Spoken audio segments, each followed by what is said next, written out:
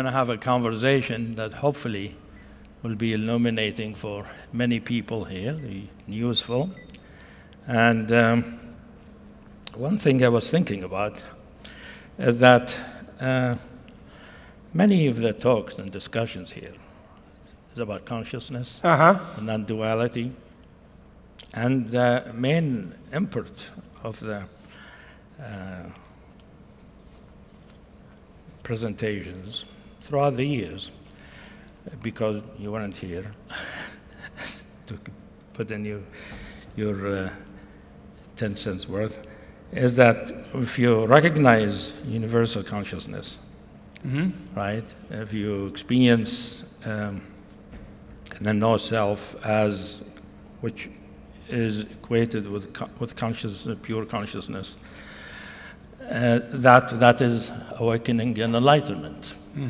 And from what I understand, that leaves something that the Buddha said. Something what? That the Buddha brought in. Yeah, okay. I was thinking, you're here, you're quite an authority in Buddhism, right? Well, as much an authority as I know, you're a practitioner, but you're also a scholar. My wife is a higher authority than me. Well, I'm sure at home she probably is. Could be. But the point is, each tradition, each spiritual teaching is a little different than the other. They're all trying to bring in freedom, make people happier, freer. And each one has an emphasis. And Buddha came in with his emphasis, which became Buddhism, mushroomed into many schools of Buddhism. And I was thinking and Buddhism contributed many things to the spiritual understanding, to knowledge of enlightenment. But the thing that Buddhism emphasized more than anything else is emptiness. Yes, of course. Because no other tradition emphasizes it. Although other traditions do mention, talk about emptiness, Buddhism made it the central thing. Right. And I thought, and you talked about it some in your talk, but even among Buddhists, emptiness is not an easy thing to understand. It's not an easy thing to understand intellectually. It's not an easy thing to understand experientially. Right. So I thought we'll discuss it a little bit. Okay, to see what is Buddhist contribution to enlightenment, because according to Buddhism, if you just experience consciousness, pure consciousness, that doesn't do it. You have to understand emptiness for there to be true enlightenment. Right. And many of the people who are presenting here, they don't say anything about that. Right. So I thought you'll be the one who to say it, not me. And we'll discuss it back and forth. So I thought, you did discuss it some.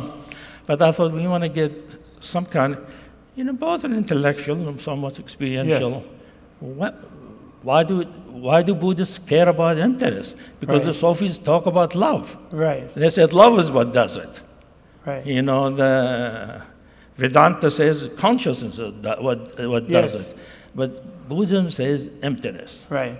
So why? What is emptiness? I think and from why do what Buddhists I was saying emphasize before, it so much? Yeah. Actually, you were saying, and I've been reading Almaas's wonderful book called The Alchemy of Freedom, which is not yet available to you all, but will soon be, I believe. Yeah, March. Hopefully. And it's really wonderful. And there you talk about true nature. Yeah. And your equivalent of emptiness, ultimate reality, let's say, is true nature. Yeah. And I think it somehow sneaks around to connect to emptiness, actually. Yeah. It seemed, by the way, I was reading. I didn't read it thoroughly, and I'm not sure I fully understand it. Yeah. And you're choosing to make a kind of less, little bit intimidating name for ultimate reality, I once was an elderly gentleman who was a Protestant theologian, who was the grandfather of a student of mine, with whom I became very friendly over some years, and real New England kind of sort of character, and sadly gone, or gone happily to another life. And he used to say, why don't you call it fullness? Why emptiness? He used to ask me that. And I think the reason is that that the key to opening and flowering and blooming all of the wonderful positive things of love and fulfillment and blessings and all of this, the person has to empty their self-centered, closed sense of being and alienated from everything else. You know, but the Buddha did a clever thing in his era, where he took the expression that was used for a low-caste person who couldn't go to the Vedic ceremony, which is literally called pratakjana, which means a separated person, so like segregated person. Yeah. And so that segregated person couldn't come to the church, basically, which was the Vedic sacrifice. And Buddha took that term for the segregated person, and he said a person who thinks that the only reality, the only real reality to them on some visceral level is themselves, is segregated or alienated from everybody else and from everything else, because they're basically all full of themselves, and they're beyond that, they're alienated from it.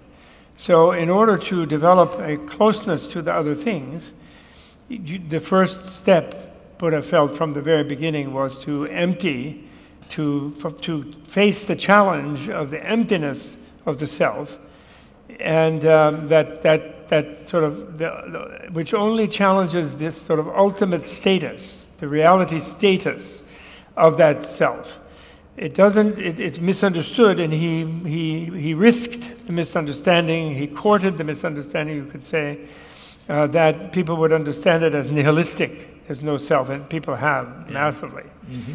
And therefore, sometimes, for example, certain people would ask him, well, come on, is there a self or not? Ultimately, after nirvana, is there a self in nirvana or not?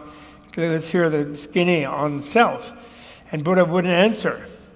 And then later, one of his students said, well, Bhagavan, Blessed One, how come you didn't answer him? You always say there's no self. There's no self. And he said, well, no, that guy would have understood that as a nihilistic way. So with him, I emphasized that he has to be responsible about himself and blah blah blah. But I didn't want to do that, so I didn't say anything. So Buddha was always teaching as would be helpful to some particular person, and that's, I think, the reason for emptiness. But the key, of course, a key thing about it as we approach it now, especially people who are educated and scientific, is that what things are empty of is something that they never did have. In other words, they make a big fuss about emptiness does not destroy anything. It simply helps to clear away the illness and the distortion of thinking that myself is some absolute thing that's separate from everything else. Yeah. So it's a medicine for that. And actually, Nagarjuna says, if you then become to think that emptiness itself is an absolute, then there's no hope for you. Yeah. And although he did teach what he called the emptiness of emptiness, as you know very well. Mm-hmm. Actually, Almaas is an excellent Buddhist scholar. I have known he read really everything. He knows all complicated scholarly books and things. I think I was very impressed with our personal conversation, previous conversation, how much you know about it. And so I think that's the answer that I would give. The emphasis on selflessness and emptiness has to do with the fact that the human being, in being intelligent as we are, we want to know reality. We want to know that the light is green before we go across the road, because we don't want to get run over. So we want to be realistic. Okay. So this is ultimate realism. The idea that there is no separate self. Yes. That is true to all spiritual. No, absolutely separate self. Yeah, no absolutely separate self. Generally, in mystical teaching, it's all true. What differentiates Buddhas from those? Buddha has a contribution to make. It's not just, he did say there's an Atma, no separate self, but is emptiness, is only the lack of separateness? Yes. But separateness. He brought in realitylessness, identitylessness, all of those. What do these things mean? Well, those things mean the reality status of a separate self. In other words, even relatively speaking. Yeah. Even when Buddha, for example, when Buddha achieves Dharmakaya, body of reality, where he feels he's everything, or she feels she's everything, and then she is sort of a field of energy that surrounds everything. For example, from a Buddhist point of view, Buddha's here. Buddha thinks he's you and me. He experiences himself as that. Yeah. But then if you or I need something special, that because we can't relate to ourselves and everything around us usually, then he can manifest whatever if we needed a parrot to sit there and say, emptiness, emptiness, to repeat it to us all day long or something, he could do that. He could make such a thing. There's a magical element, totally, And what we might think of as a magical element, once you really understand, if you have a Dharmakaya, you can do pretty much everything. You don't need to do anything, but for the sake of others, you could do pretty much anything. So, supposedly, So, so it's not just separate in the sense that when we're relative beings, so Buddha can even manifest a separate seeming embodiment or object or something if necessary, and we have a relative separateness. We're not all in one. Like, for example, non-duality, from Buddhist point of view, encompasses duality. It supports duality, and it doesn't just destroy it. It doesn't even destroy duality. It supports it. But it supports it on a different level, on a conventional or relative level. It relativizes everything. And also, Buddhists don't reject the existence of God or gods, as people wrongly think, but it relativizes them. There's no one absolute one in their view, But they do that. But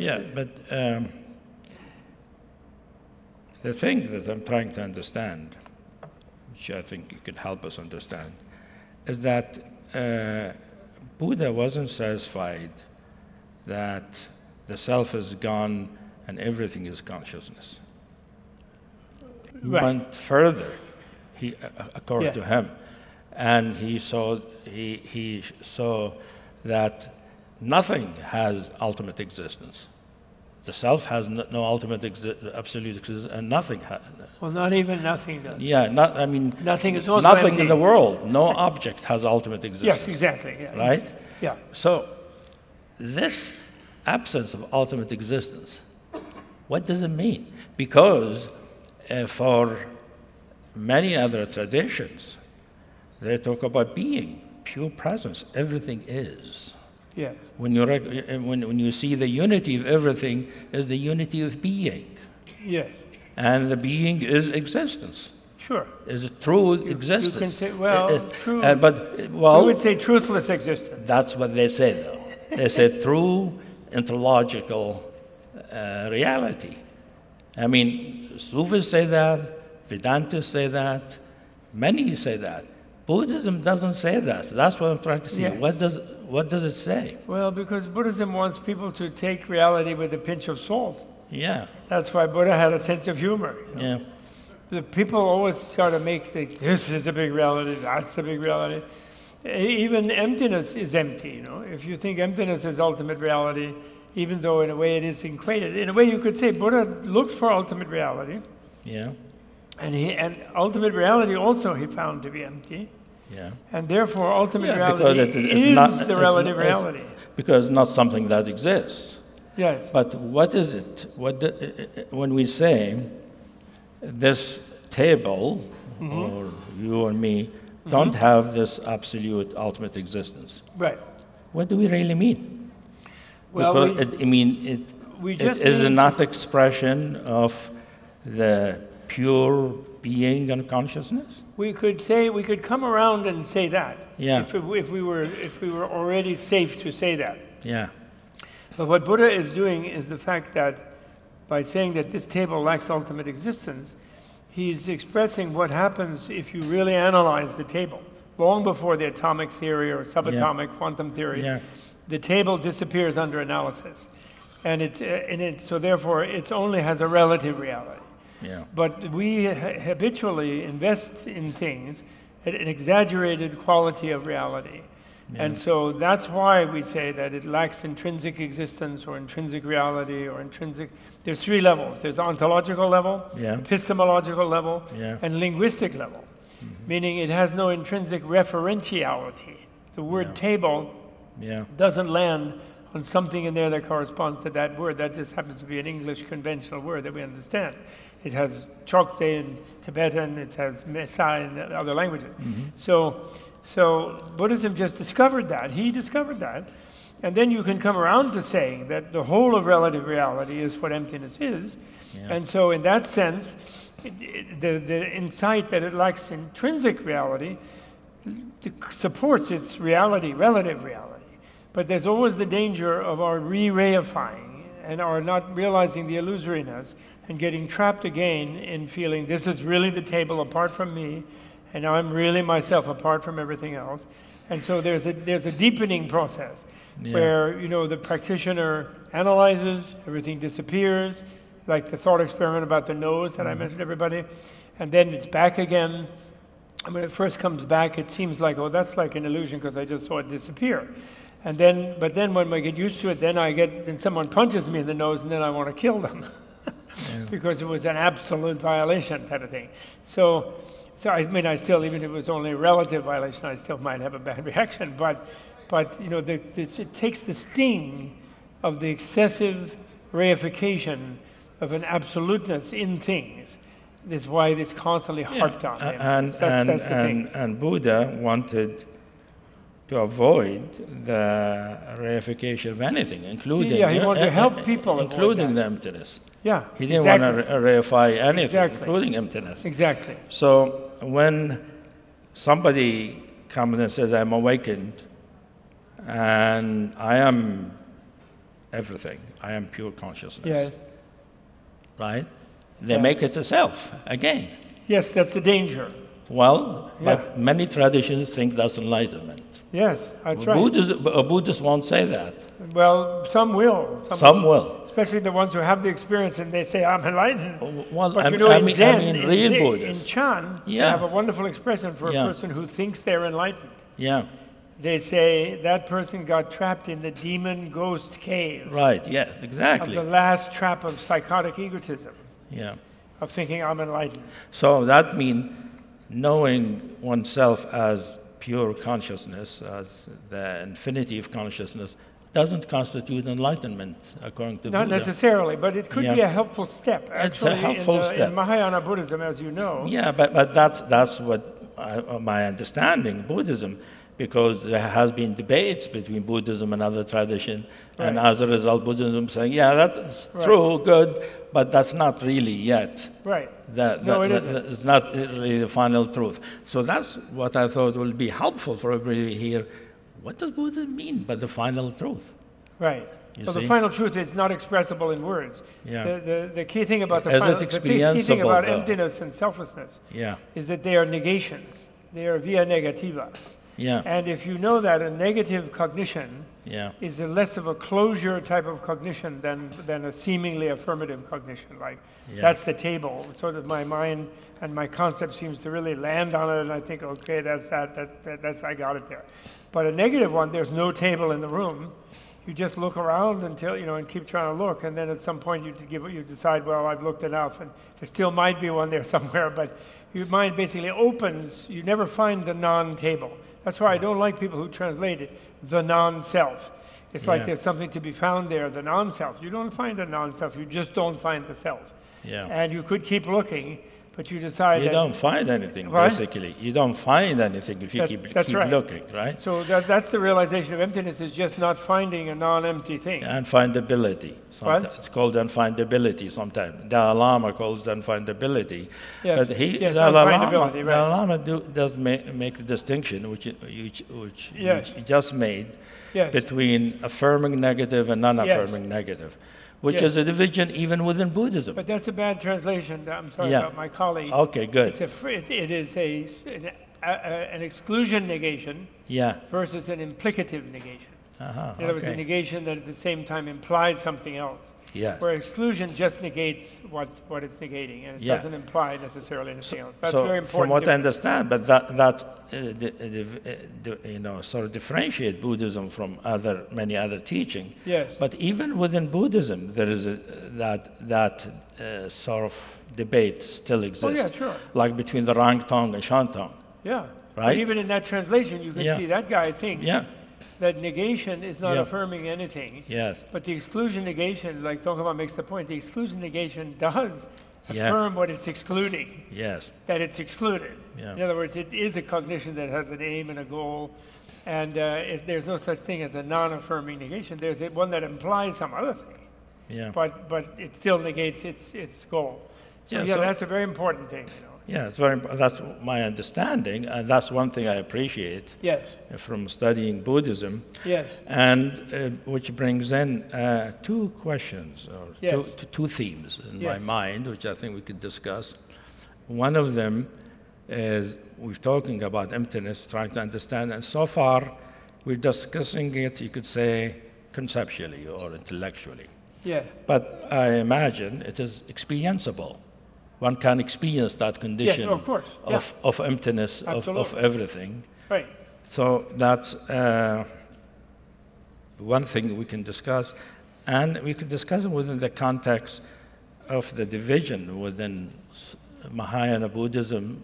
You know, I don't know how much it exists now between the Rangtong and Shantong. Between, Rangtong and Shantong. oh yeah, that's a strong thing. Still going, on. yeah, right? And Yeah, it would be still good going because that's, for me, I found it very interesting. When I Yeah. was studying that, it was very informative to me. Yes. And in my view, when I studied the debate and Yes. this one trying to prove this one, I liked both of them. You like both of them? I like both of them. I experienced both to Yes. be true. Yes. That's my experience. Well, is you and the both, Dalai Lama both are same true. then. You Huh? and the Dalai Lama are similar in that. then. Yeah, Although there's both two of them are, versions. my experience There's is two both versions. true. There's Yeah. called good Shentong and bad Shentong. Oh, I think maybe you could And- tell us more. and What's good the Shentong- maybe we could talk about what's the difference between Shantong and Rangtong, so people Yes. can know what Shentong those and terms Rangtong mean. means, Yeah. Shentong means that other emptiness, it's called, and Rangtong means self-emptiness.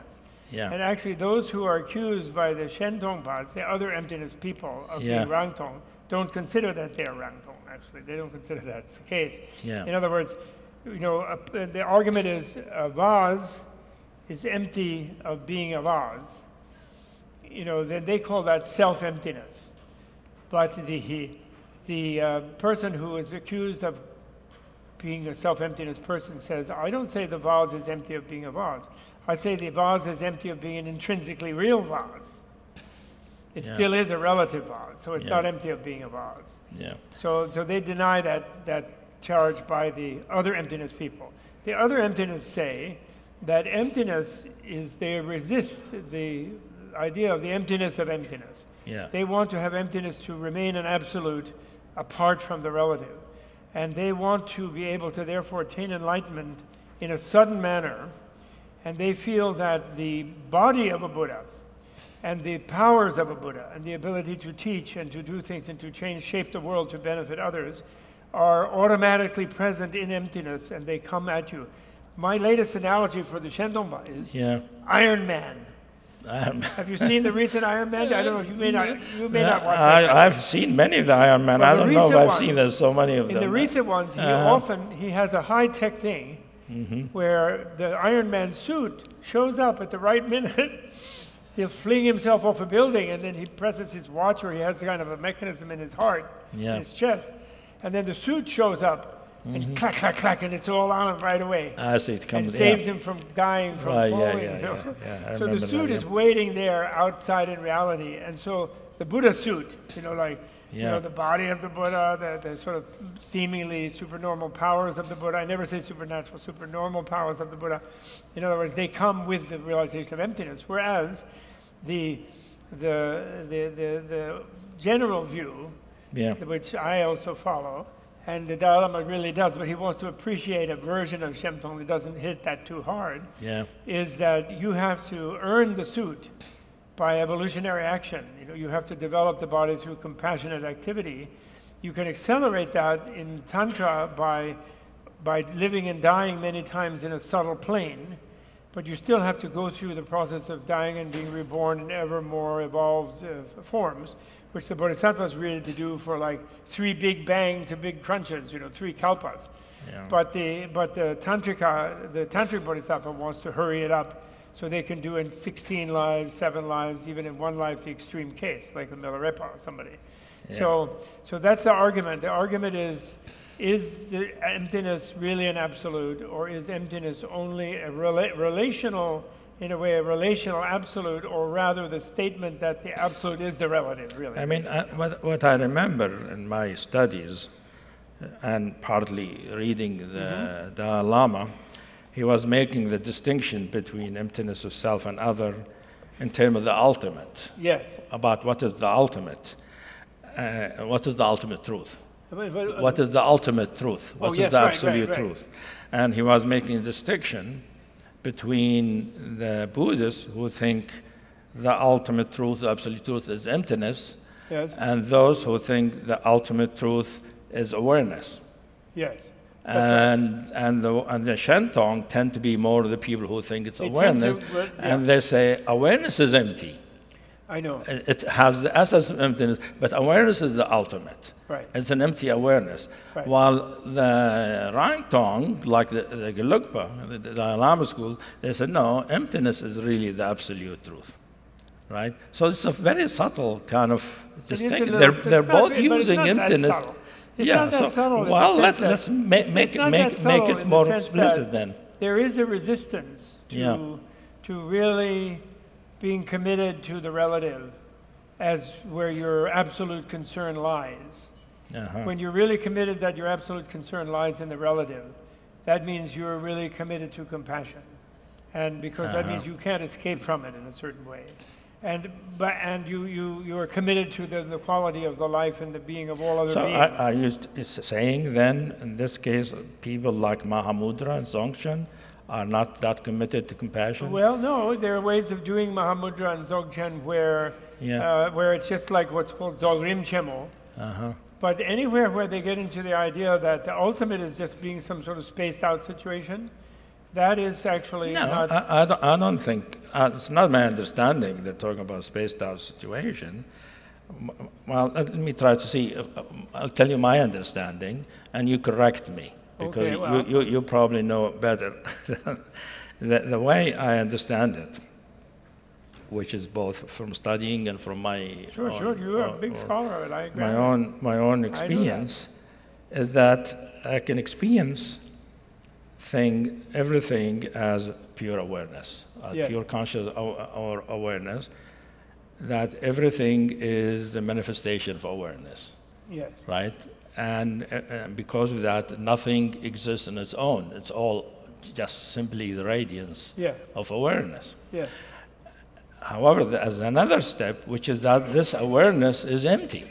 It's not something that exists. It's not something we can reify. Yeah. It's not something, say, okay, this awareness can also be experienced as empty in the sense it's transparent. It has no weight. It doesn't have a kind of an existence that makes us really tell us. That. If it's the only thing that there is, and then there are manifestations, but they get reduced to awareness by the person who's in that condition or in that view, then it's pulling to itself all the weight. Yes. Awareness absorbs all the weight. Yes. In the sense that it's manifesting everything. Yeah. And that is a very valuable view. Yeah. And it's considered the entry-level view of the Mahayana, the universal vehicle. Right. And one point that they don't make, the Tibetan philosophers or even the Indian ones, Asanga does a little bit in India, but for some reason, because the Tibetans are thinking of Vijnanavada, the mind-only school or consciousness-only school, and the centrist school, the Madhyamaka, the middle way school, or I call it centrist school. They are thinking of them as sort of, philosophical, scientific, ideological worldviews, and they don't get involved in sort of practice side in thinking about those. But in fact, the one that emphasizes that all is awareness, that gives the person the courage to say, I'm going to transform this whole world of suffering into a Buddha world where all beings will be free of suffering. Because somehow the world seems more malleable and transformable when it seems to be the more ethereal stuff of consciousness, you could say. Yeah. And so it's a very valuable view. And actually the centrist in a way, doesn't really refute it. I think the knowledgeable one, some do it. Some say, oh, those mentalists or those idealists, we don't want them. But the intelligent ones, like Tsongkhapa, do not. They say that's a great worldview. Yeah. And actually, the centrists all still agree with it. Yeah. But they just say, if it's all consciousness, then it's more convenient to say there are other things outside of consciousness. First thing that's outside of my consciousness are others' beings' consciousness. And then the second thing that would be more convenient to meet others' consciousness on are some sort of conventional external objects. Ultimately, there's no objects, and ultimately, there's no consciousness. But relatively, there is consciousness and objects. But within the lesson that they learn from the mind-only people, or the consciousness-only people, of the fact that consciousness is completely enfolding all the material things. Right. And then that leads to what is made esoteric, and is not, and the Dalai Lama never brings this up with the scientists except only hintingly, because he doesn't want there to enable their triumphal materialistic or reductionistic triumphalism. And that is at the super subtle level in Tantra. Yeah. The super subtle mind and the heart center only for the living person. Yeah. But everyone enters it at death, and in certain states. But that mind there's no difference between mind and matter. Yeah. So you can say it's all mind, you can say it's all matter. Either reductionism can be relatively useful in certain contexts, but there's no final, it's not like finally this or finally that. Yeah. So there you can't discern a difference. So they don't want, he doesn't bring this. So therefore, in one of the Mind and Life meetings, one of the philosophers of science present with some of the scientists, he said, well, Your Holiness, or actually, no, it wasn't him, it was one of the neuroscientists. He said, well, Your Holiness, we'll go back to our labs and stuff, and we'll try to think really strongly how a non-material thing can causally influence matter. How, in other words, how non-matter can matter. And I was there, and I said, actually, it's not a problem of non-material to matter at the super subtle, sort of most advanced, even practically esoteric level. It's a matter of super subtle to coarse. How does the subtle affect the coarse? Right. Because at some point, there's no meaning to say it's all awareness. So the coarse it's not like the coarse doesn't exist, but there is the super subtle. Yeah, exactly. And the super subtle affects the coarse. Exactly. Yeah. Just like, quantum people have gotten to where the wave particle, spooky action at a distance, etc. There's a plane of subtleness where they can't really say anything about it, but yet they don't deny that it's there. And that's the plane that mind exerts its power, but it doesn't differentiate it. So it is energy. So it makes me wonder. Also, excuse me, let me just follow up with that. Yeah. In the E equals MC squared thing was not sort of common knowledge or common convention in those ancient times. Right. So they were making a difference between static, solid matter and energy. Yeah. And they never in ancient times did they deny that mind had energy. Never. Yeah, so it makes me wonder, the kind of distinctions you're making, about awareness, everything is awareness, and the question of relativity, and how that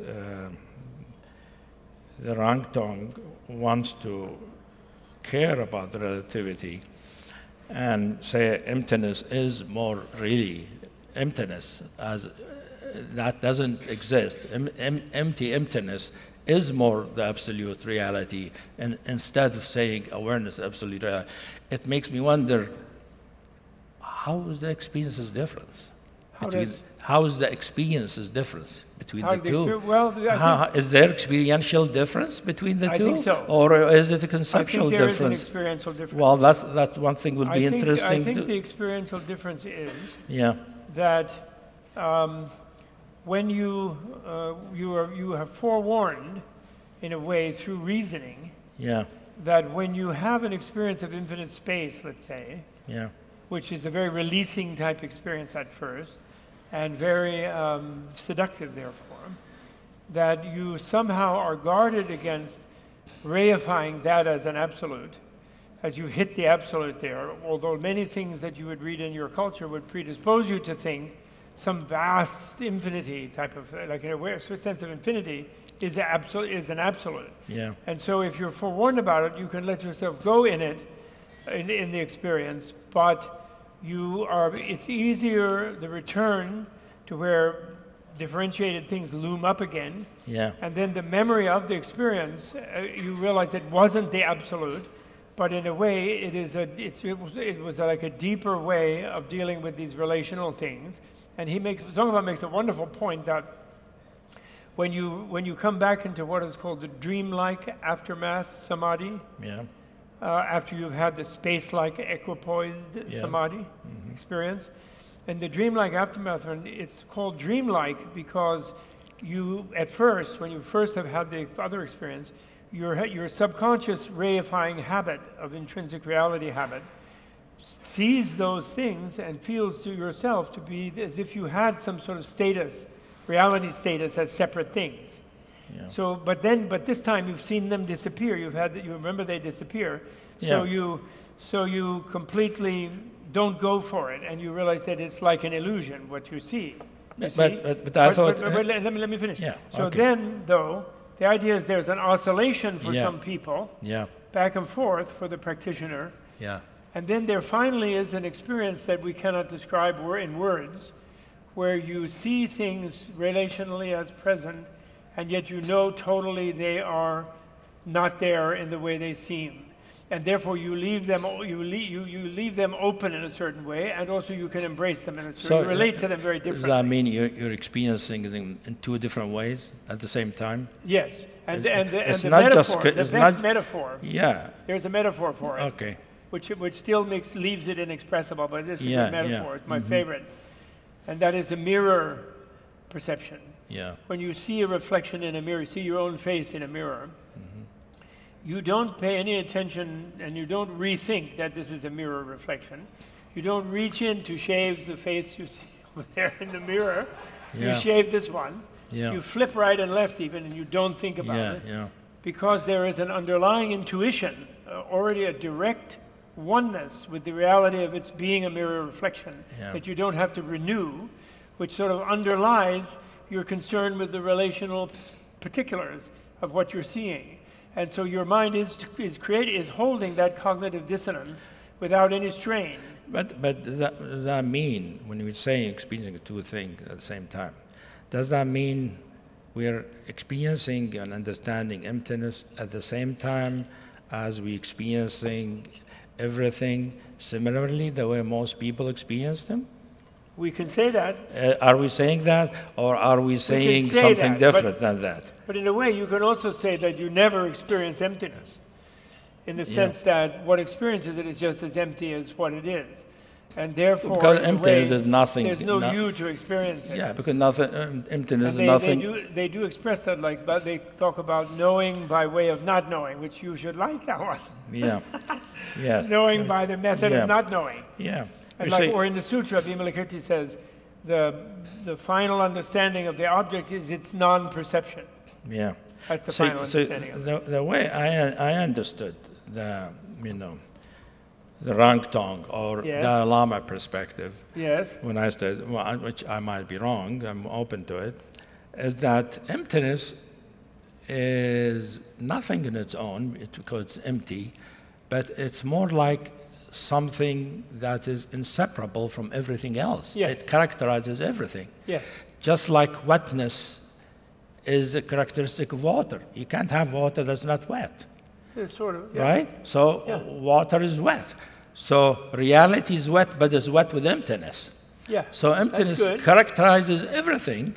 And this emptiness, including itself, though. Including because it's nothing. Wetness is a characteristic of water. There's no emptiness. There's no wetness by itself. Right. Right. They have to have wet something, but we can't have just wetness. Yeah. The same thing. Emptiness is like that's how I understand emptiness is something that characterizes the self, the body, awareness, everything. Yes. Everything is characterized by the fact it doesn't really exists the way we usually think of existence. And that opens up perception and experience, it brings in liberation and a kind of freedom. We could call it freedom from suffering, but it changes perception. Yes, sure. Or let's put it this way. Well, for example, having such a full non-dualist understanding. Yes. Although I can logically understand exactly these vectors of expression that you say. Yeah. I don't feel I am you as much as me. Yes. I feel more me than I am you than you. Yeah. But if I was a Buddha, I would be just as much you as me. Yeah. So and everyone else too at the same time, which would be very disconcerting. It would be really disconcerting. I often say that. But I think it's emptiness that leads to that. My sense. Yes, it does. Because emptiness is, I can see and feel that emptiness characterizes me, the table, and you. Because of that, and emptiness is nothing in particular, there is no distance between you and me. I am inside you and you're inside me. Yes, that's right. That's right. We are inside each other because emptiness is not space, because space will have distances. It's amazing. Right? It's like if you had a kind of weird technological mask. Yeah.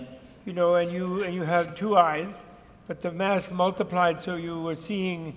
It had a lot of little mirrors inside the mask, and you were seeing as if you had like 20 eyes in all directions simultaneously. Yeah. And the things were streaming into your eye optic. So that brings in that brings in the Hawaiian perspective. Yes, sure. And now one flower ornament, yes. Which I'm curious about this here. You probably know it better than me. The Hawaiian idea. Yes. About the Li and Sheh, and because of Li, every Sheh includes each phenomenon includes all other phenomena. Yes. Is that included in any part of Tibetan Buddhism? Yes, that's which in part Tantra. of Buddhism? Well, of course, the sutra is a sutra. That is totally. I know it started from the sutra, but I never read the Tibetan book. Originally Indian. It's originally and Indian, then when Tsongkhapa was on his 6-year enlightenment retreat in his 30s, he 30s and first up to 41, that was the one sutra he had with him, was the Flower Ornament Sutra. He had that with him. But he was reading more Madhyamaka and Guhya Samaja and Tantra and Nagarjuna and Tantra, Chandrakirti and Nagarjuna and Tantra. So the sort of magical side of relativity was more emphasized in that sutra, and that's more used in the Tantra than in the Madhyamaka philosophy. But the Madhyamaka philosophy, the way he understands it, is completely one with that. Actually, it enables. Well, it's based on the emptiness. I understood, like the Chinese, Buddhists, they relied on emptiness to understand what we call interpenetration. They have the 3 steps, wonderful, by Dushun, the famous commentary. Yeah. First is to see true emptiness, or the ultimate reality as emptiness. Yeah. And the second one is the non-mutual, non-obstruction of ultimate and relative, or they call principle and phenomenon. Right. In English, Li Shi Uai. Yeah. And then the ultimate one is Shi Shi Uai. Non-obstruction of one phenomenon and another phenomenon. Right, yes. And that's the holographic one, and that's the more difficult one. And that's what quantum theory is trying to explain. Quantum theory, they have this idea of entanglement. They call it entanglement or non-locality, which is they talk about two particles far away, but they behave as if they are inside each other. One thing that comes to mind here, since we're talking about emptiness and the experience of emptiness, is one thing I heard, and you're probably going to correct me, and supposedly from reliable sources. As you know, many lamas these days are teaching Dzogchen. Yes. And I heard it from someplace, I don't know if it's true, that it was a conscious decision made by many of the lamas after they came to the West, US and Europe. They found out that people weren't getting the emptiness teaching, and they decided to teach Dzogchen. They thought that's maybe easier for Westerners to accept. I don't see it that way. Did you hear anything like that? I mean, I hear that my view of that is the following. Yeah. that the lamas who not only teach Dzogchen, but they also give what are called unexcelled yoga tantra initiations pretty easily, pretty freely. And what that is noticing that the Western people are demanding consumers, and they want to see the whole kielbasa right away. Yeah. And the Dzogchen and the unexcelled yoga tantra high yogas are the ultimate fruition practice. And they want to know that it's there. Yeah. But the responsible Nyingma teachers, for example, who teach Dzogchen, they will give a kind of initiation, introduction, what they call pointing out instruction of Dzogchen. But then, for the serious one, they have what they call preliminaries. Preliminary. They come back to the preliminaries. 100,000 prostration, 100,000. Well, I mean, and then a kind of lamrim, what they call Kunsan la Michelung, the words of my perfect teacher. The one who becomes serious, they give them that. And emptiness and compassion and bodhisattva vows and et cetera, And so, same as the unexcelled yoga tantra one. Like Dalai Lama always says, oh, you came to get the high yoga tantra initiation. Well, I'm tricking you because the more important thing is the preliminary Shantideva guide to the bodhisattva way of life that I'm teaching you. That's the really important thing that you can really use. The other one is like a blessing you'll get to, let's hope. But only the very advanced one. And then he even says, I'm not really qualified to give it. You're not qualified to get it. Yeah. But it was basically is a way to it's a way to get people involved. You're saying. So that's because that's their notice. And especially that they say Dzogchen is for the most intelligent. Yeah. And so everybody who thinks they're smart, they go to Dzogchen because all for smart people.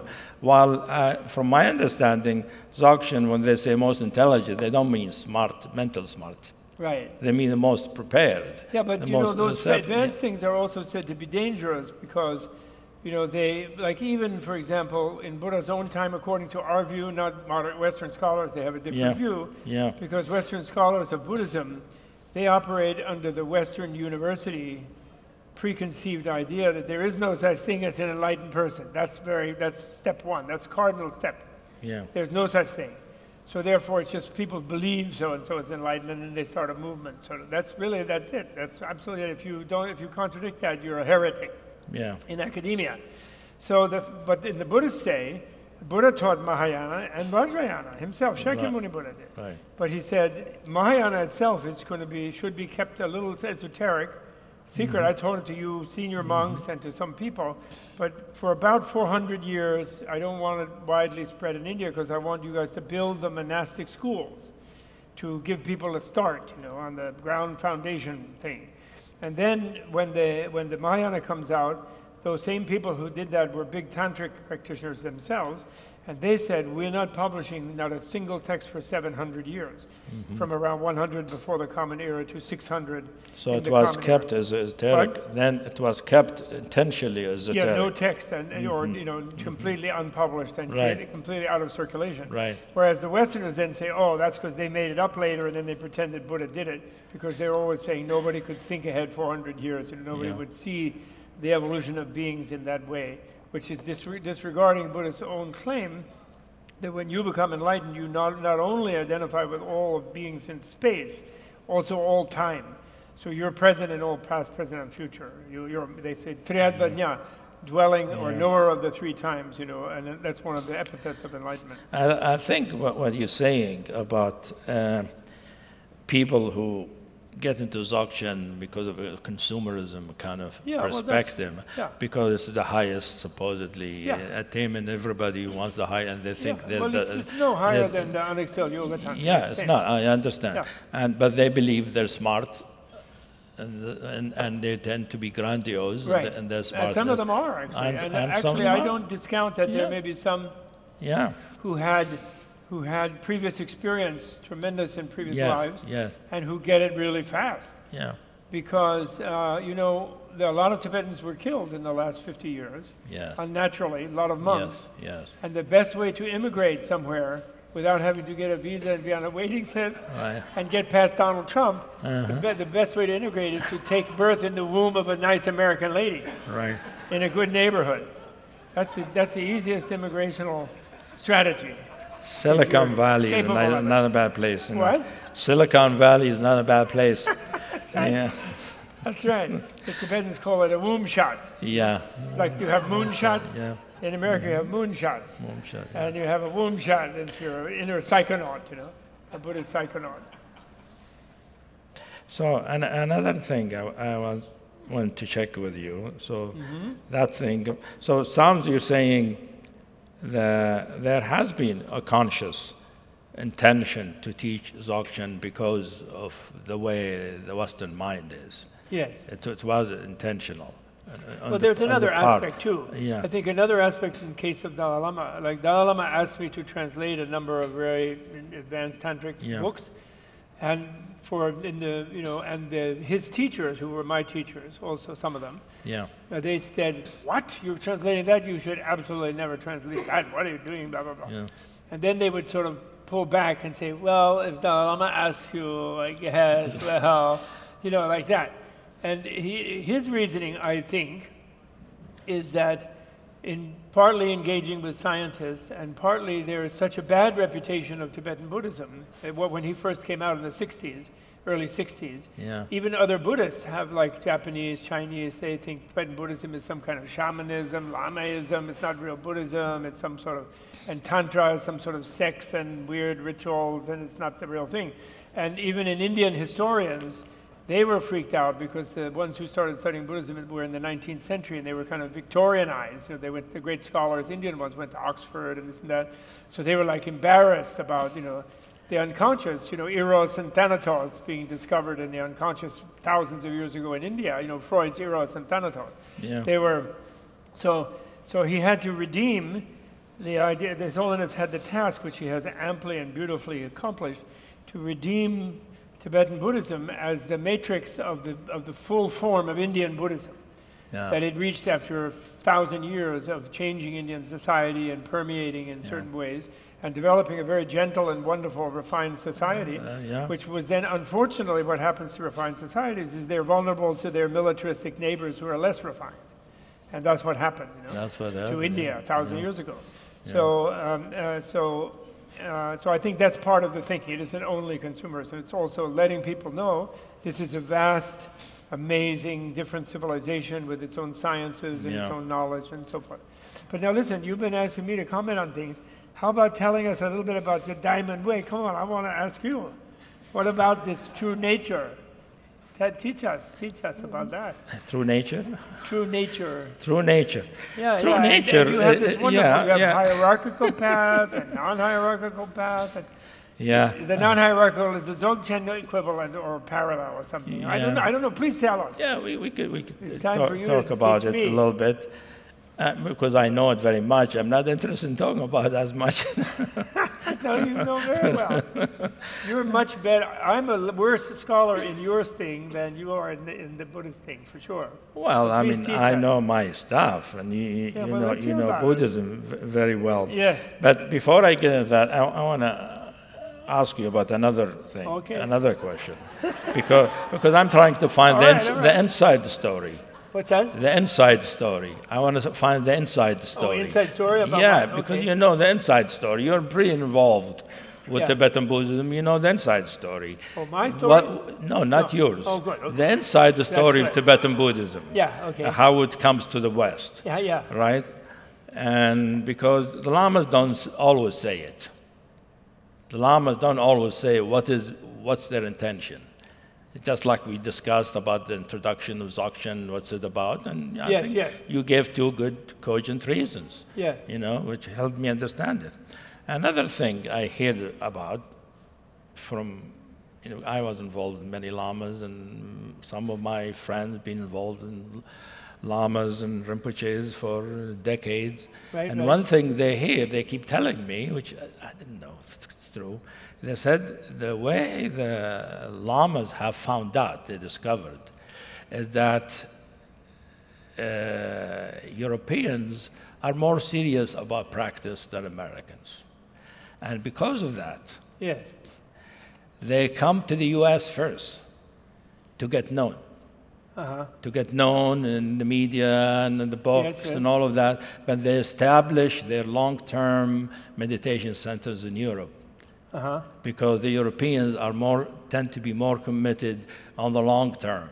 I see. And they are, as a result, a better student for the Dharma to continue. Yes. Not absolutely, but in general, that they find the Europeans more willing to stay with things in the long term, while American is more like try thing, consumerism, just like Apple, the iPhone, you have a new one, then they don't stay with the same thing, right? And so I was wondering, and my understanding, what I heard, is that the Lama, they didn't know that at the beginning, but by coming to the U.S. and going to Europe, that's what they discovered. Yes. Have you heard that story? Well, is there any truth to it? Yes. I don't know. I mean, I'm not sure about that. Yeah. But I know this, and that is that it was easier to go to Europe. Like the Dalai Lama started going to Europe in the early 70s. Yeah. But he couldn't get a visa here because of China and geopolitics. Yeah. Through both Kissinger and Brzezinski. Yeah. He couldn't get a visa here till 79. We sort of, it was a very difficult, but the last days of Carter, we finally got him a visa. And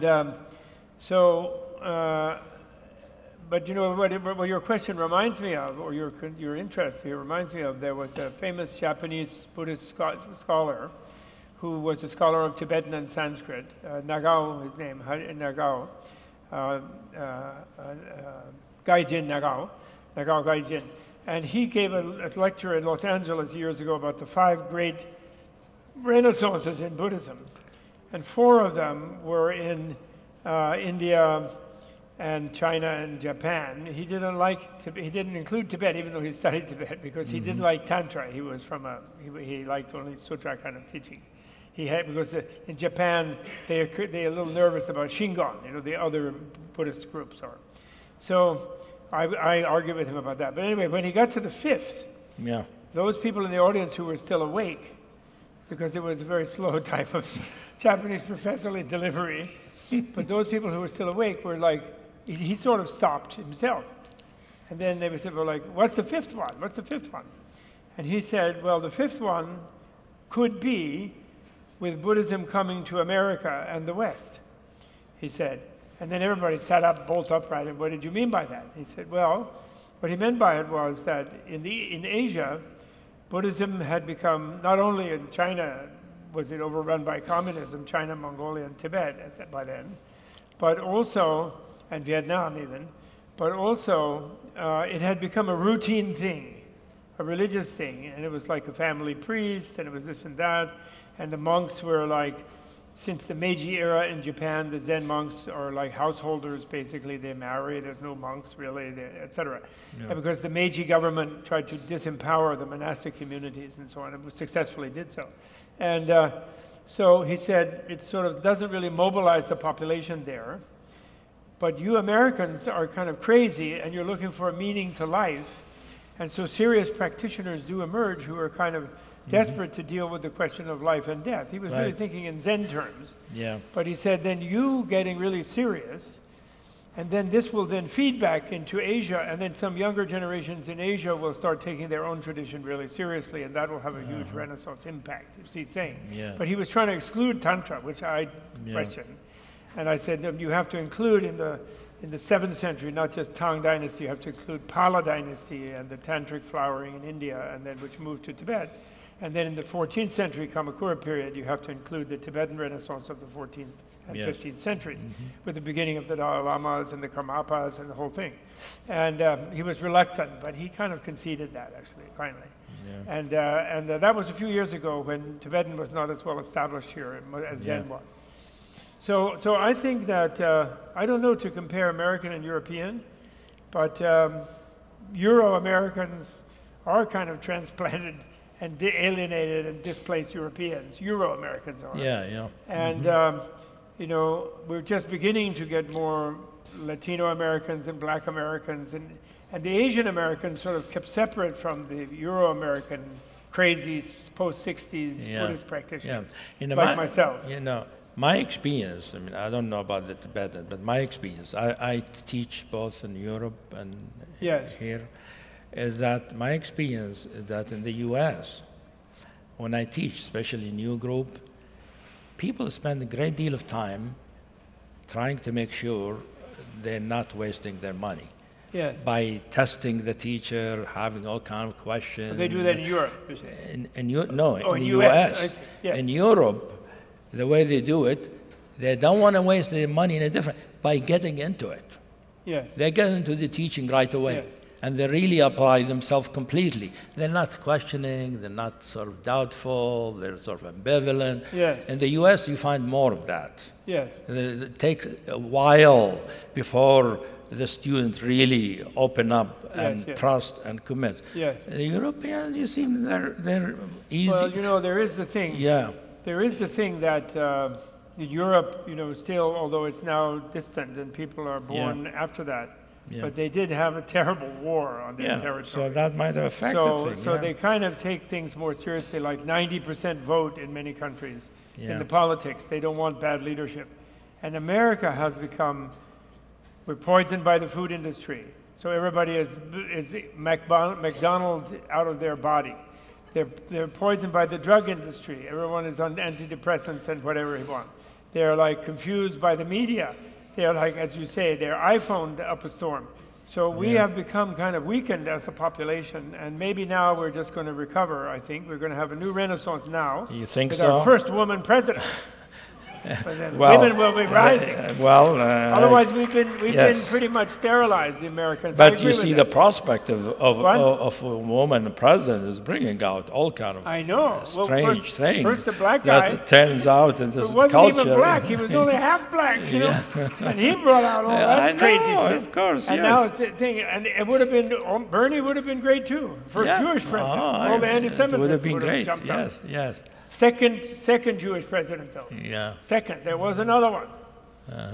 Abe Lincoln was Jewish. Really? Seriously. Oh, interesting. Yeah, absolutely. Yeah. I think so. I mean, I thought his hair was too dark to be Aryan. You can look it up.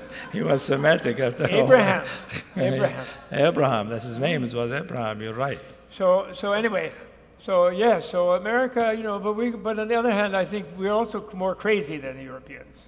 I mean, so they're a little more crazy. Our practitioners are. But the point of it, you know, which the Tibetan seems to have discovered, is that when a student approaches the teaching, you do want to find out whether it's appropriate for you, whether it's genuine, but after that, you really need to get into it, not to stay conflicted for 10 years. For example, you're wasting your time in some sense. Well, in a way, it's good that students are critical about teachers. I think that's not a bad thing. Yeah. You know, although Americans have a very authoritarian... You have to vet them. Americans have very dependent personalities, and then they get it. They think that guru is mommy and daddy. And you go in some of those centers, and the disciples, they won't pee unless the guru says it's okay to go pee. No, really. Some of them are really like that. And then that's really bad for the teacher. The teacher becomes very self-indulgent, and it's not a good thing, you know. So a little critical thing is, I think, a good thing. One thing they lack in Europe is in the undergraduate colleges and universities. They never have a course like in Buddhist studies, like what is basic Buddhism. They never have a lecture course like that. They only have these graduate seminar things where they study something about Buddhism. I just noticed that many of the lamas established big centers in France, for instance. Well, that's just some karma. They had some donors, and then they wanted to make big retreats and this kind of thing. France in particular, you know, but France had this terrible war on its land. Yes, Germany, I think Germans. Yeah. And by the way, Russians, when you go to Russia to teach Buddhism, there's a tremendous hunger and serious concern for it. There is.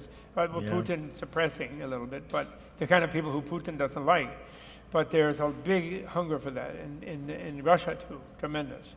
You know, Russians were the first to really get into it, actually, because of the Mongolian Buddhist presence in Russia, you know. Russian intellectuals in the early 20th century. They were the leaders in Europe of studying Buddhism. So they say, okay, now come on, no more stalling. Okay, how about the Diamond Way? So shoot, what do you want to know? Well, just like, what's the basic thing? I mean, you know, how do it grows out of Sufism, right? Your tradition originally, and it got to be your particular it grows out revelation, of true nature. What's that? It grows out of true nature. True nature, yeah. It grows out of true nature. Oh, it grows out of, well, of it course, doesn't grow out of any particular. relatively. It doesn't grow out of any particular tradition. I never belonged to any particular tradition. It's true. I grew up in the Middle East and all of that, and there were Sufi influences and all of that. So that, yes, I can't deny that. But I didn't really follow one of the lineages of the Ibn Arabi. I like Ibn Arabi. I think he's great. I'm a good friend of him, actually. I'm just reading this biography of Rumi that he was relating to the grandson of Ibn Arabi in Konya. There was very interesting. They're all interwoven. I should read about it because Rumi and Ibn Arabi are the two sides of that's right. the Sufism. They were conflictual a little bit. Yeah. They're two sides. They're complementary. Yeah. And different Sufi orders, combine them in different proportions. And so Diamond Way is your own independent thing. Diamond approach, what I call the Diamond approach, is an independent thing. But it grew up actually in the United States. It grew in the United States within the context of all these traditions. Yes. Buddhism, Vedanta, Sufism, all of these things. And basically, true nature is similar or thing to Buddha nature. Yes. In terms of concept. Okay. In terms of concept, it's similar thing in the sense that we all have a drive to be free. Sure.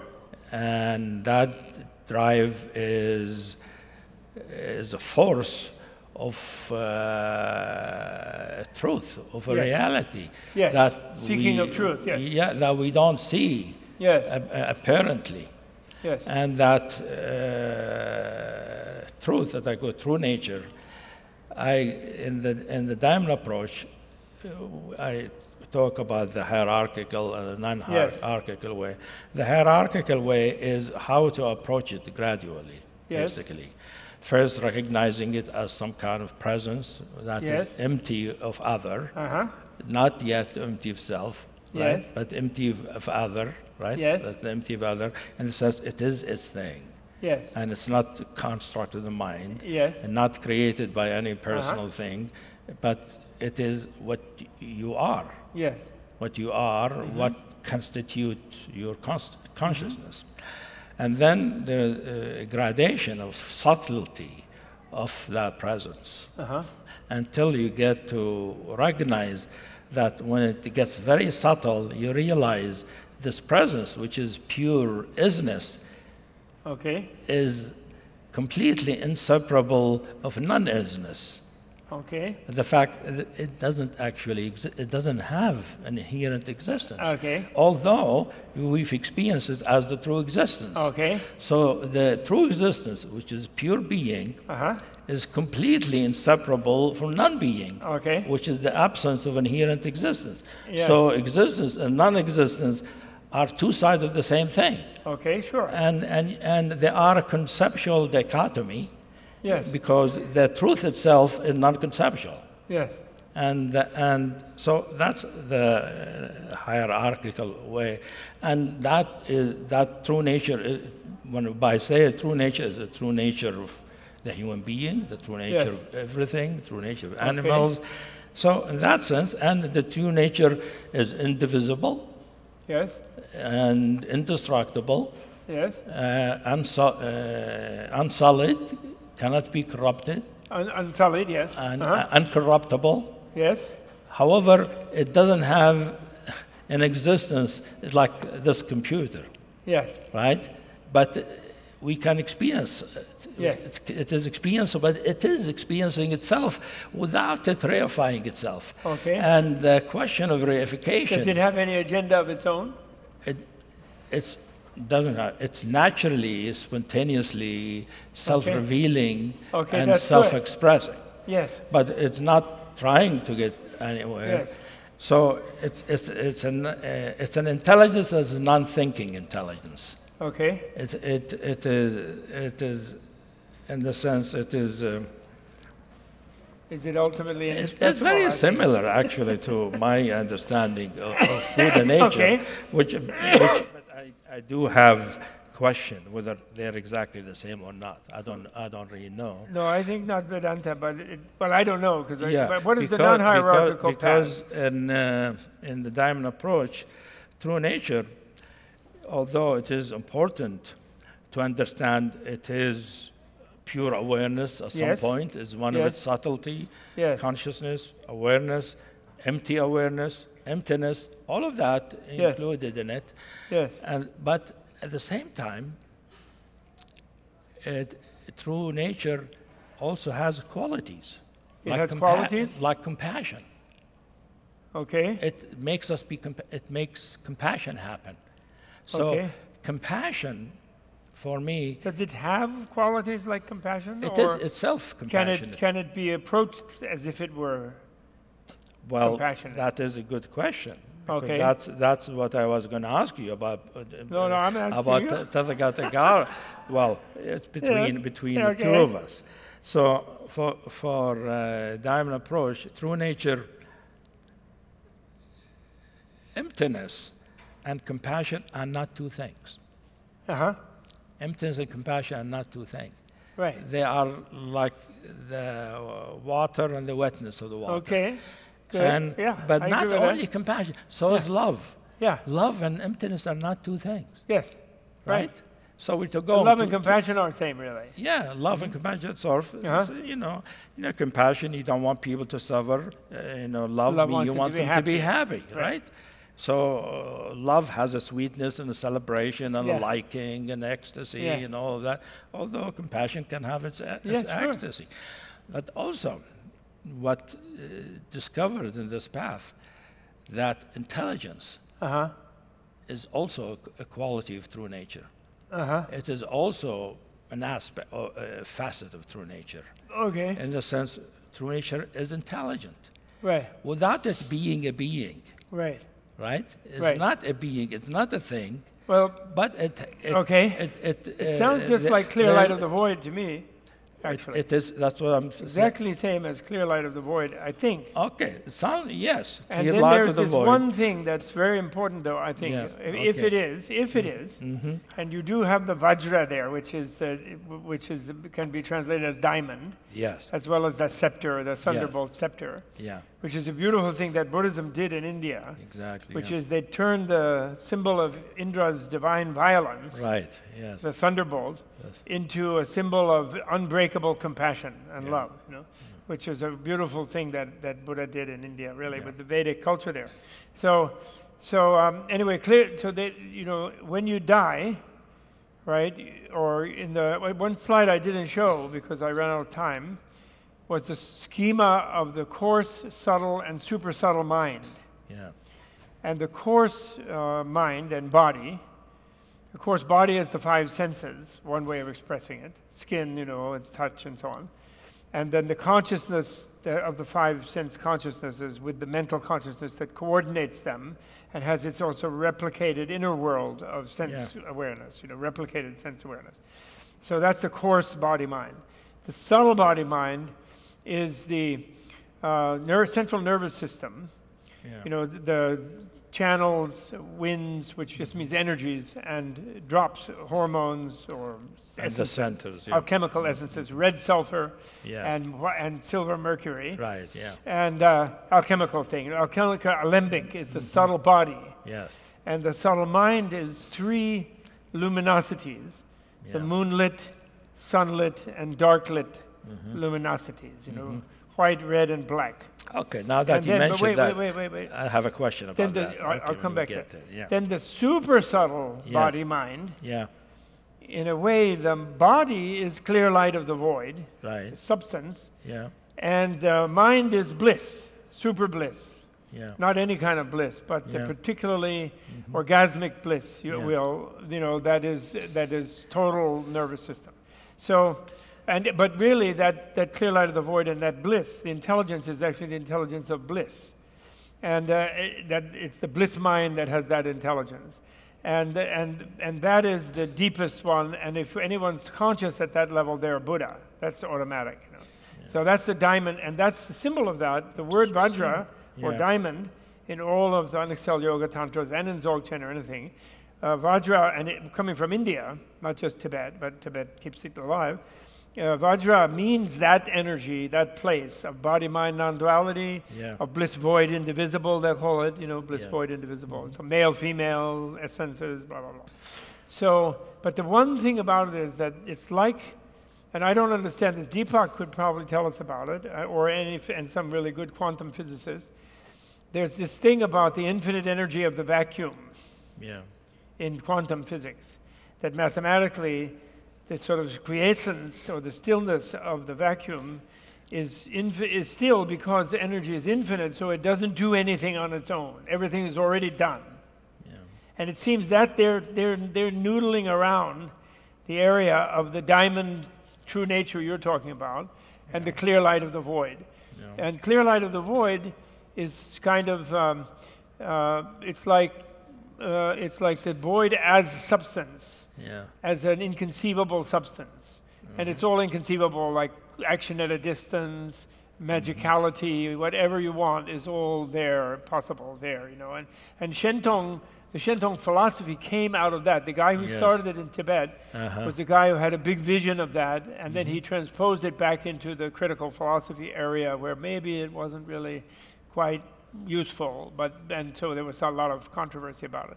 But in a way, he was trying to open the door to that experience that he had, which was a wonderful experience. Nobody questions that.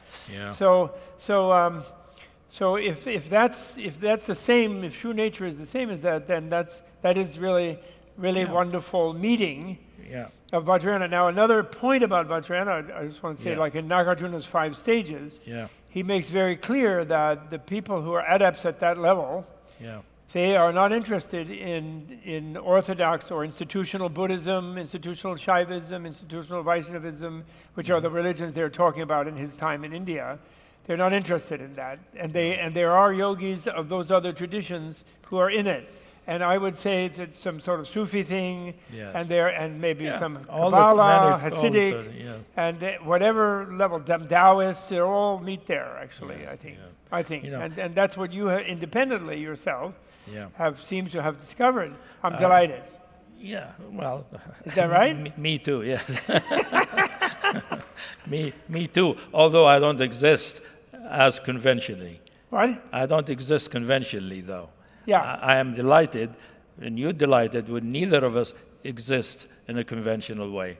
We don't exist or insist? We don't exist. Conventionally? Conventionally. Why not? What's wrong with existing conventionally? We exist conventionally, but that's it. Oh, I see. We don't exist absolutely. That's right. That's what you're saying. That's right. I reversed we absolutely only exist conventionally. We absolutely don't exist, but conventionally we exist, and we appear, basically. Yes. We appear, and we function, we love, and all of that, but we don't take ourselves seriously. But the key thing, you see, where Shentong makes a problem is that it's like the Iron Man suit, It's like if the suit takes over. In other words, there's a danger with the Shentong thing for people to think that voidness itself is doing something.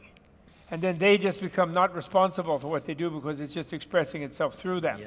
So voidness... Really? Shentong gets into that? That's the problem with Shentong. That is actually its problem. No, I don't take that view. I think we're still responsible because Because we only draw from the infinite diamond because level. I don't exist, but at the same time, as a person, I'm responsible. Yes, right. That's my view. But that brings in another question. You were describing... Yes. 11 minutes. What? Yeah, we have time, I know. So describing the subtle and super subtle, I mean, I'm talking about the clear light. About the 3 lights. About the clear light. Now, I notice there is a lot, in Buddhism uses the language of clear light. The what? Language of clear light. Talk about clear light. That's the bottom one. They talk about clear light. When I look at the lamas, especially the quite accomplished lamas, I do see clarity. I see transparency. I see no self. Yes. However, some lamas that you've met? I mean, like Good. Dojim Rinpoche, like the Karmapa the 16th, Yes. you know, those people. I see the clarity, I see the Yeah, transparency, I see no self. Sure. However, when I look deep inside, it's very dark, very black. You see some who look black? All of them, deep inside, are very black. They're not clear. They're black in a shiny way. Oh, They're shiny black, yeah. They're Well, shiny black at the depth, well, but they don't talk about black. They always talk about clear. But clear, usually, But when wait, people use the word clear, it means no color. No. What clear is, there's an analogy. I mean, Yeah. all of this is inconceivable, of course, but there's Yeah, an so analogy. that's why I wanted to ask you about The that. analogy of the white level Yes, is moonlit sky with no Yeah. moon, but just moonlight suffusing sky. right. The analogy, clear sky, no clouds. Yeah, The analogy of I call that level the luminance level, I call Yes, it. yeah. They have some dumb words Hopkins Yeah. has, but don't worry about it. The red one, or orange, is the solar one, yeah, and that's a very harsh, bright, reddish orange light. And I call that radiance. And then the next one, which is black, so black that Yeah. it's luminous black, That's but luminous. it's totally dark. Totally It's dark. a bright dark, you could say. Right. That's called imminence, with an I, meaning something is about to happen. yeah, Clear light, the analogy, that's midnight sky. yeah, With no moon, no Yeah. stars. The clear light is pre-dawn twilight. You yeah. can see your hand. So that's more like gray. You can see clear light is pre-dawn twilight. You can see your hand, but you can't see the lines on the palm. Yeah. Is the analogy. So it's like glass, Glass is transparent, Yeah. but what is its own color when it's not transmitting light? It's not a bright light, and it's not dark. Everything is transparent at that level where there's no shadows. So everything illuminates itself, and you don't need any bright light, and you have no obstruction of shadow. But it's not brilliant, but it's not dark. I have a student who likes my translation, luminance, radiance, and imminence. Yeah. So he was tempted, as I was, to Yeah. call the final one brilliance, which is a German word for diamond, as you know, brilliant. How about the But I don't call it that because Yeah. those other ones are brilliant. Yeah, how about the gray? Transparency is. How about the gray light? Yeah, it is gray. It is gray. Gray, which is That's what it is. not clear or black or No, sort of but what is mixture. clear means transparent. Yes. The But they're clear all- is the point. That's but why they're clear all- light is misleading. They're all transparent. Like the hippie, Yeah. who no doubt got to the subtle mind, and they say, I saw the white light. Yeah. Or But- then the guy but- who sees the sunlight. But Bob, those are still they're all subtle minds. transparent. What? They're all transparent. Yeah, as well, far as I this know. deepest one They're is all of it. Yeah, Well, from its point of view, it's all of it. I see. But so from the here, it's deepest far one away. mean the more inclusive. Yeah. Includes all of them. Yeah. Because they're all transparent as far as I can see. Yeah. But Well- I do see differences in the, Well, even, the lamas. you know- But the most accomplished one I see mostly shiny black. Rarely that I Yes. see gray. Yes. I've seen gray Yeah. in some lamas. I know, it's but rare. the thing about the really clear light, But that's you but, can't see. Huh? If you can only clear light, only bliss can see clear light, not the eye, No, not not the eye. inner eye. When, only when bliss. I when I say But I then see what is bliss? What is bliss finally? Bliss is a total Yeah, melting yeah, away yeah, yeah. from a separated self. when I say I see, there is no I. Well, that's good. There's no I. Therefore, There's no it's I. only a conventional No statement. I. I see and, it. And only conventional. it's an identity It's tag. inexpressible. The I is an identity tag. We need to have it, Yeah. right? But that's not what I am, Yeah. right? Okay. That is sort of the Rangtong view. Yeah. From what I understand, the Dalai Lama talked about the I is always sort of an identity tag Yes. that always follows you even through lifetimes, Yes. right? Yeah. Well, no, it Yeah. changes constantly. It changes constantly. it flows. But, It's a but flow. there is an identity tag. So we use I. It's a flow. However, when we go to the Vedanta, they take the I seriously. Like Ramana Maharshi Yeah. says, I am the Brahman. Yeah, I know. And he says, the Brahman is the true self. I know. But So then what- Brahma says, I have no self. Actually, Yeah. Brahma, in the Yeah, Buddhist but Sutra, what- in the what- Buddhist Sutra, Yeah. Indra, when Buddha goes to teach his mother Yeah, in the Olympus, yeah, the Indian Olympus is called Sudarshana. It's on Yeah. top of Mount Meru, in like Olympus, on top of the mountain where Zeus is, and Indra is the ruler of that. Yeah. Right. And Buddha's mother, after giving birth, leaves to go there because she doesn't like the infrastructure in her husband's palace. She doesn't like the plumbing. So she says, goodbye, I've given birth to Buddha, that's what I do, and I'm going back to Indra's heaven of 33, it's called, the 33 heaven. So then Buddha promised her he would come and teach her the Abhidharma, poor thing, and the most boring thing. And so he goes there. And then the other gods in the 33, where it says where they have the jewel net of Indra, like in the Avatamsaka, and they don't want to go there and listen to Buddha teaching his mother. They think, Buddha's going to give a class, and they want to have their party. They're always partying, the desire realm gods. Those are desire realm gods. So then Indra threatens them. He says, listen, guys and ladies, if you don't go listen to Buddha when he's here teaching, the one time he comes up to heaven of 33 to teach us, if you don't listen to him, Brahma Shikin is coming down from a Kanishta, much higher non-desire realm heaven where the Brahma dwells. Yeah. And he's going to come down in the form of Panchashika, the one with the fivefold, he adopts a sort of regular looking body. And he comes down and he's going to whip you. He's like the Zen guy with a stick, Yeah. He's going to make you listen. Yes. And so Brahma is a very avid disciple of the Buddha, in the Buddhist Sutra. So it turned out Buddhism does have gods, except the gods are not the ultimate. Well, they're not the ultimate, Yeah, but there are gods. Yeah, of course. There's not non-theistic. They have Brahma. I mean, even in his enlightenment, I know. If you he met Brahman. Get the Dalai Lama to stop saying Buddhism is non-theistic. Yeah. But that's what they say in India about Buddhism and Jainism. Yeah. In order to talk to the Vaishnavas and the Shaivas. Yeah. But I keep trying to tell them, you can't say that. Wow, look at that. Yeah, we're running out of time. Heaven Listen, thank you so much. Yeah, so bliss void indivisible. It's fun talking together. But one thing I want to say, I'm glad you mentioned about the luminous black. Oh, good. The reason why is difficult to find it in Buddhist text. Most lamas, most Buddhists don't talk. They only talk about transparent. It's sky-like. That's all they say. I know. But I look and see, well, what's this luminous? You know something? Blackness shining. Why don't they talk about it? Buddha taught it right away to the Theravada Buddhists. Yeah. Do you know what the four formless realms are? Yes. Infinite space. I've read about them, Infinite consciousness, absolute nothingness, beyond consciousness and unconsciousness. Right. That's the Turiya for the Hindus, because they're looking to escape everything. All the Turiyas, right? That's Turiya. Okay. Infinite space is an expansion. Yeah. It's like gentle white moonlight. Then your consciousness wants to possess it because of its habit, and it explodes in it. That's the sunlight. Then nothingness is like a darkness experience, and it's going unconscious. And then beyond conscious and unconscious, like beyond light and dark, that's clear light. Yes. But if you try to stick in those things, you become a deity of a formless realm, and you're stuck for aeons instead of becoming a happy Buddha. So Buddha warned his meditating disciples by teaching those four things in a form of, formless planes. But we ran out of time. But we're out of time. You will never find that in a book. That's what I thought. That's from me. Yeah, that's what I thought. That's from me. Yes, but I appreciate that. Thank you. Yes, I thought you know the inside story. Right? That's the inside story. Thank you. Can I give you a Tibetan kiss with the forehead? You know that? Yeah. Thank you. Yes. That's a Tibetan kiss. Great.